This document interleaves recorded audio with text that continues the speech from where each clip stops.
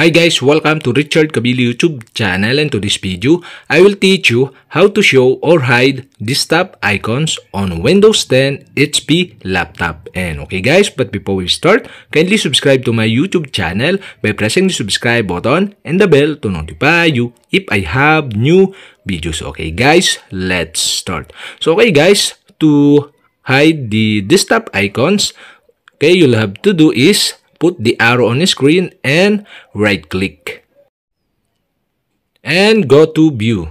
Here in view, you can see the show desktop icons. Okay, the show desktop icon is checked. Okay, if you uncheck this, means the desktop icons is hide. So okay, you'll have to do is uncheck the desktop icons, and that's it. Okay, we have successfully hide.